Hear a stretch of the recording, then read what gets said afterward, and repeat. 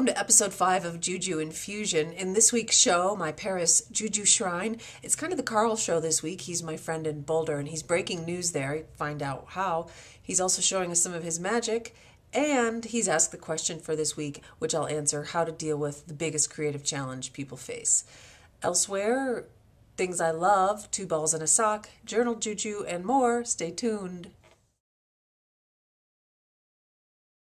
On the Paris Juju front, I haven't found a place to stay. If you've got ideas for me to find cheap or free lodging in Paris for June, please let me know. That is the deciding factor on whether I can go or not. Thanks for all of your encouragement to go. Check out my Journey Juju Shrine that I made for Paris to invoke my Paris Juju. Here's my Amsterdam shrine that I made earlier this year.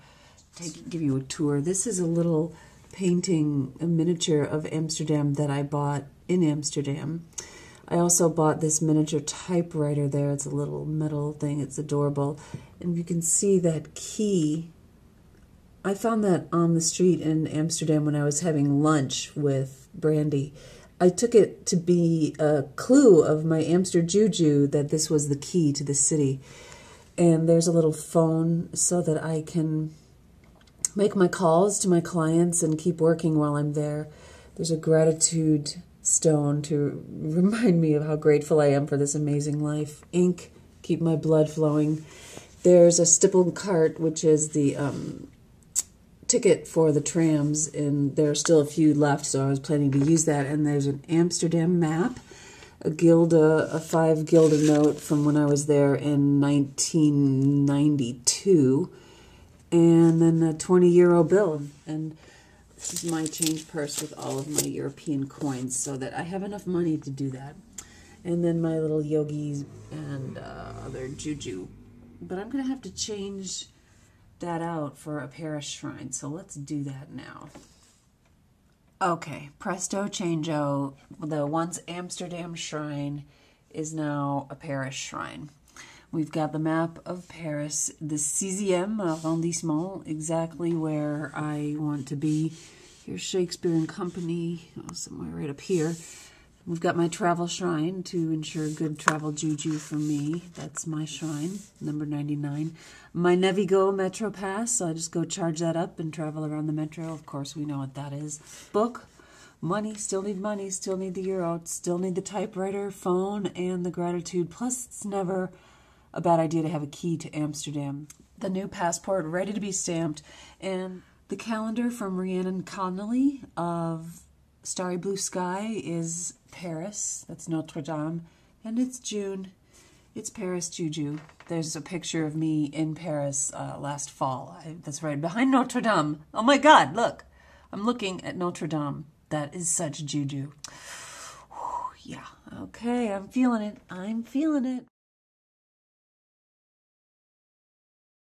My friend Carl is a genius, and he recently made headline news in the Boulder's daily camera for launching a meditation initiative. He said, let's all get together and visualize the valve closing on that oil spill in the Gulf so that there's no more oil spilling. This made news, and the Daily Camera wrote an article about him, and he's trying to do it.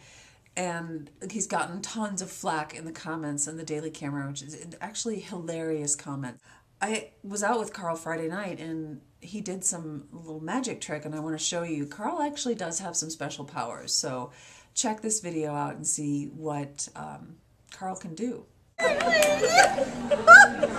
my God, I can't believe that. Actually, it is leaning in, so. I am a master bridge builder. That's amazing. Ta-da! Wow. That's a great... Carl is the one who fixed my flip camera, and that is mentioned in the article, that he has these magical powers, that he just has his ability to fix things and change things. So some people mocked him for that, but my flip is working, and you saw that trick, so who knows? Maybe Carl is magical. Maybe Carl is a genius. Maybe Carl does have juju. I like to keep him around because he makes me laugh, he's super smart, and he does know how to do stuff and make things happen. Love you, Carl. This week's question comes from Carl. He says, what do you find is the major common thing that blocks people from achieving their dreams? Well, Carl and everybody who's watching, it's pretty simple. It boils down to one word: fear. So there are hundreds of fears that block us, but I found that the antidote to that is love. Find what you love and follow that. Love is all there is. I absolutely believe it. And I can trace it back to reading this book, Wild Heart Dancing by Elliot Sobel. I read this 15 years ago, and he said, take a day out, stop reading self-help books, actually just take a day and do what you love. And I thought that was pretty much the best advice I've gotten. If you find that you're creatively blocked, look at what you love about your art. Look at what you love about your process. Find your love. Love what you love. Love the people you love. Let people love you. Let people love your way of being. Learn to love your way of being. Learn to stop criticizing how you do what you do. Just love what you do and love how you do it. Love your way. Love people that drive you crazy. Love strangers that you think are idiots. Love people who have a totally different perspective than you. Love what you're doing most of all. Just look.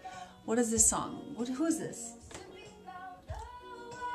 This is what I'm talking about. It just comes on the radio. This is Ingrid Michaelson. I better stop because I don't have a license to use this song that I love. At one point we were rewarded for fitting in, and now we're not. The only way to survive now is to stand out, and to stand out as your authentic self with what you believe. People are afraid to do that, but now is the time. It's now or never. And Carl's example is a great one for us to just go for it. Put something out there. Take the lead. Take a stand. Take a stand for something you believe in and see what happens. Who knows? It could be some good juju for everybody. Thanks for asking your questions. Send your questions or drop them in a comment on the show here. People of the computer, and I know that's you because you're watching this now. I have something to share. Most of the day, you're probably sitting like this with your hands on your computer and you just slowly start hunching forward. By the end of the day, your back and your neck are killing you and you just need a massage. Wouldn't it be great to have a daily massage? Well, most of us can't afford that, but I have the solution. 2 balls in a sock is the massage solution. It's really simple to make. 2 tennis balls and an old sock, and well, this is 1 tennis ball, but you get the point. And you put it in there and you roll it up and you tie it, and then you've got this great massage tool. Let's see how it works. And you put it on your yoga mat and you lay with your back kind of mid-back on the balls. 1 ball on either side of your spine. You lift your hips up and you roll back and forth. And this gives a massage to your back. Oh, it feels good. You can also put it on your lower back and roll there and release your lower back. You can also let it stay there. I like to have it resting there and rest.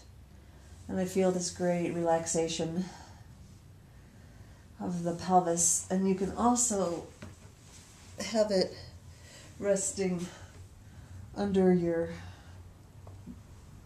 right in the middle of your back, between your shoulder blades for a great heart opener. And this is so relaxing. This is so relaxing after spending hours at the computer.